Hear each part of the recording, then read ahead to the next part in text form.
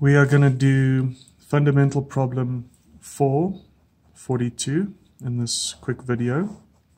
Remember, guys, with regards to the reduction of a simple distributed load, remember the basic idea is we have a distributed load like that. Okay, it's like a pressure in over a surface, and then it's a force per meter, right? So this was given in the textbook by Wx Newton per meter. Okay, and this is a kind of an equation. It's a function of x. So as we move along our beam, the distribution changes, and the force, essentially the force per unit length changes. Okay, so what are we trying to do here? We're trying to reduce this to, if there's our beam, right? There's the original beam. There's the same beam. We're trying to reduce this to a single force acting at a certain distance from some arbitrary point. Okay, so just remember, we can measure this distance from any point in the universe. Okay, we can say, how far is it from that point? How far is this FR measured from that point? How far is it measured from that point? How far is it measured from any point, right? The point is that it will end up at exactly the same spot on the beam, okay? Because okay, this is what I've actually forgotten to mention in the previous videos, which is crucial, okay? And I do apologize for that. That this positioning of this resultant force is always in the centroid. Okay, it always passes through the centroid of this area. That is very key. So this equation that we use, x, right, to determine the positioning, which is equal to, what is it? It's equal to x dA over dA, right? This equation essentially tells us the position of the centroid. Centroid is, in geometric terms, it's the center of area.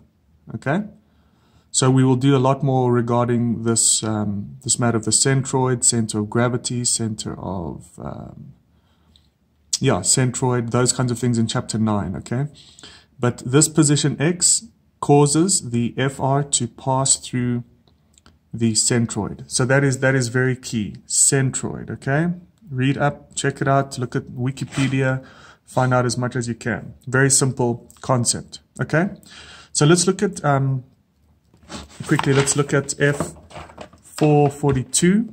Okay, I know the solution is in the back, but I just chose this because it's one of the few ones that doesn't have a conventional shape like a triangle or a square. Okay, this is slightly more tricky, but not really. Okay, so here we have our distributed load, 2.5 x cubed, and the maximum value of that loading is 160 Newton per meter. Determine the resultant force and specify where it acts on the beam measured from A. Okay, so let's try and put this down here. So there's our beam. There's our distributed load. So that's W is 2.5 x cubed. Okay. And this maximum value is 160 Newton per meter. So remember, guys, we're trying to do two things. We're trying to get our FR, our resultant force, number one. And number two, we need to find where it acts on the beam. And that is, it always acts through the centroid. Always acts through the centroid of this area. Okay, so how do we determine FR? It is simply the area under the curve, the integral of dA. Okay, and we know that that is equal to Wx dx, which equals 2.5 x cubed times dx. And what we also notice is that this length is 4 meters. Right? So it's between 0 and 4. So we've got, let's integrate that, 2.5x to the 4 over 4 between 0 and 4. And what do we get here? I think this is 160, if I'm not mistaken. And that's Newton. So your resultant force is 160 Newton. So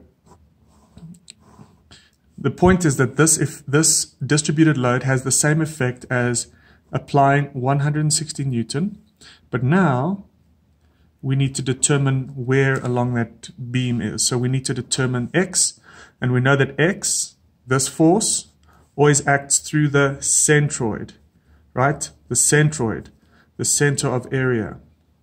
Okay? So let's just get a new page here. Okay, so we know now that the integral of dA, right? FR is the integral of dA, and that was equal to 160 Newton. Okay, we just calculated that. Now, x bar is equal to x dA over dA, which is then equal to x, and then dA we know is wx dx over dA, but we've already calculated this to be 160 Newton, okay? So let's just look at the top. We've got x times 2.5x cubed dx, and at the bottom we've simply got 160, okay? And the units are Newton there, all right? So we can bring that 2.5 out, and we have we have x to the 4 dx. That's over 160. And I have no idea what the solution is, but we've still got this 2.5 over 160. This then becomes x to the 5 over 5, if I'm not mistaken. Again, it's between 0 and 4. And so x to the 5, 4 to the power of 5 equals, divided by 5, times 2.5 divided by 160, gives us 3.2 meters. Okay? Can you see that? No, you can't. Sorry, my studio is not super high tech, but hopefully it's helping. So now that x bar is 3.2 meters. So if we replace that distributed load, we're gonna, so this length is 4. This length is 4. And I just want to ask you, if that is our distributed load, where do you think, what's your gut feeling regarding where the force should act? We've calculated the resultant force to be 160 Newton. But am I right to say that you would think that it should act this side, right? Because the center of area essentially means that we have the same amount of area on that side if that's the centroid, right? If the centroid is there, that the center of area, C, right? Then our gut feeling tells us that this essentially the same amount of area on that side that the area on that side should equal the area on this side, right?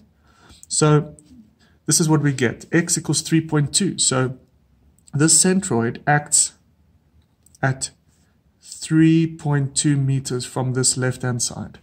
And that kind of tells us, yeah, we're kind of spot on. Okay? So check your gut feeling, all right? So that's the answer.